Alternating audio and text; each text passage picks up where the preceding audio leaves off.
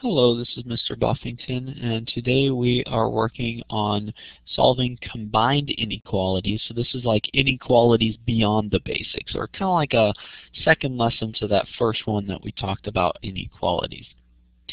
So basically what an inequality, a combined inequality is when you have two inequalities and they're joined by and or. Here's an example of a conjunction. This is an inequality, two inequalities joined together by and. So the example here is that x is greater than 2. I've gone ahead and graphed that on this number line. Notice the open circle at the point 2 because x is greater than 2, not equal to it. And then here we have x is less than 6. Again, we've highlighted everything to the left of the point 6, and because this is x is less than or equal to 6, we also have a solid filled in line at the point 6, as you can see right there. Now the conjunction is saying it has to be both of these things. It has to be x greater than 2 and x less than or equal to 6. So what our conjunction would look like, and I've gone ahead and been clever, red and yellow is orange, so there we have it. So this is the conjunction, x is greater than 2 and x is less than or equal to 6. It's everything that is both a solution to the first inequality and the second inequality. That's how conjunctions work. They have to be both inequalities solved together. All right, and so we would graph it like this. It's every point in between 2 and 6. It includes the point 6 but not the point 2. So that would be our solution. Now a disjunction is joined by the word or. So it can be one inequality or another inequality, and both are part of a solution. So x is greater than 3 would be graphed as shown here with the point of 3, an open circle because x does not actually equal 3. It's just everything greater than 3. And then we would have this second inequality that x is less than or equal to 0. So notice again the filled in circle at 0, and then everything shaded to the left there to represent everything less than 0 is part of this inequality. Now at the end our disjunction will look like this. X is greater than 3 or less than or equal to 0. So anything is a solution, as you see here, that would satisfy either of these inequalities, either greater than 3 or less than or equal to 0. So basically the only thing that would not be a solution are the numbers in here, in between 0 and 3, including 3 but not including 0. That would not be a solution. Everything else, anything less than or equal to 0, and anything greater than or equal to 3 over here would all be part of this solution, this disjunction. All right, so that's basically how disjunctions and conjunctions work. Let's show how to actually solve and graph a disjunction. You'll get a question that looks like this. All right, it would have 5x plus 25 is less than 15 is less than 7x plus 1.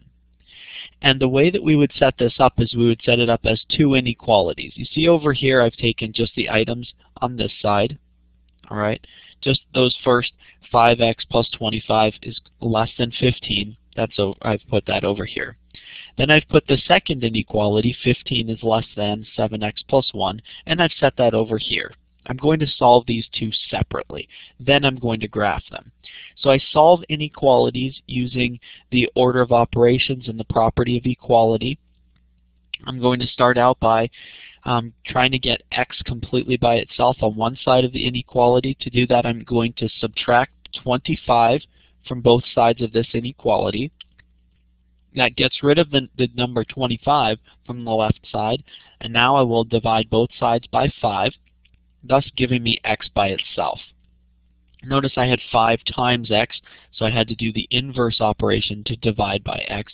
I had plus 25, so I did the inverse operation. So just a quick recap on that. Use the inverse operation to isolate your variable. Or in other words, use the opposite operation to get your variable by itself. So I know that x is less than negative 2. Now I'm going to move over to the other side here and solve 15 is less than 7x plus 1. I'll start out by subtracting 1 from both sides of this inequality. That's going to get me with 7x by itself on the right side of the inequality, and 15 minus 1 is 14. I'm going to then say, well, this is 7 times x, so I need to divide both sides by 7 if I'm going to get x by itself. 7x divided by 7 is equal to 1x, in other words, x, and 14 divided by 7 is equal to 2.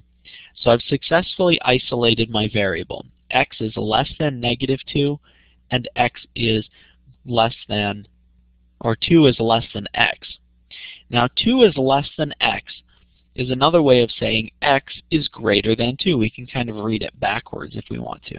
So x is every value that's greater than 2, and x is every value that's less than -2. So definitely a disjunction. These two don't have any areas that cross. All right? So we would graph it in this way. X is, again, less than -2, so that would be on this side, including an open circle for -2 and every other number less than that. And x is greater than +2. This is written as 2 is less than x, but again, we can read it backwards. Just consider that sign, just get a mirror or something, and you would sort of, and it would be backwards. Well, the number 2 would also be backwards. But x is greater than, right? The larger side is towards x, so x is greater than +2. So again, an open circle at +2, and everything on the right side of that selected. And so this is how we solve and graph a disjunction. The same steps would be used to solve a conjunction. All right, you'll be given an inequality like this, a double inequality, and you'll separate it into two sides, solve, and then graph them just like you would normally graph an inequality, except with a conjunction, they'll cross over each other, and you would pick the parts that are solution for both inequalities.